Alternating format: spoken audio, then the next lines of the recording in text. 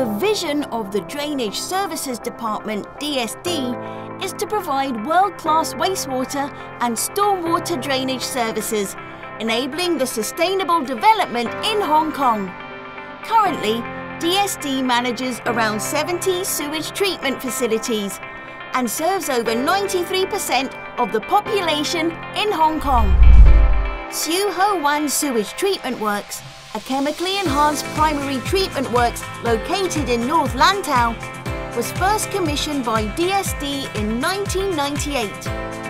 The plant has a design flow of 180,000 cubic meters, which is enough to fill up 72 Olympic-sized swimming pools.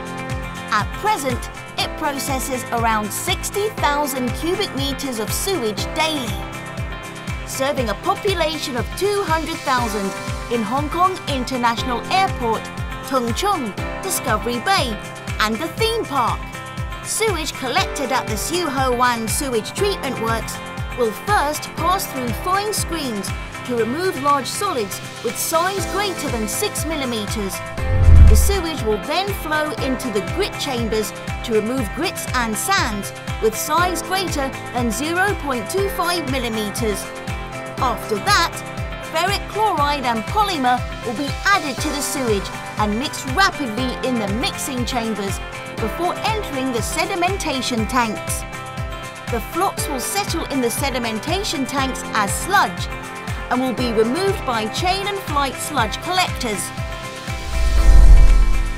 The floatable scum will also be skimmed off.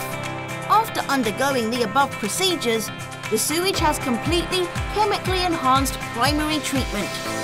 The treated effluent is then disinfected by UV light before being discharged into the sea via a 1.15 kilometer submarine outfall. To combat climate change, DSD has actively implemented solar power initiatives at Siu Ho Wan Sewage Treatment Works. The solar farm at the plant is the largest government-owned solar energy generation system. Nearly 5,000 solar panels are installed at 3 major areas and other plant facilities. These panels have a combined generation capacity of around 1,200 kilowatts, sufficient to meet 1/5 of the plant's annual electricity consumption, or the annual electricity needs of 360 three-member households.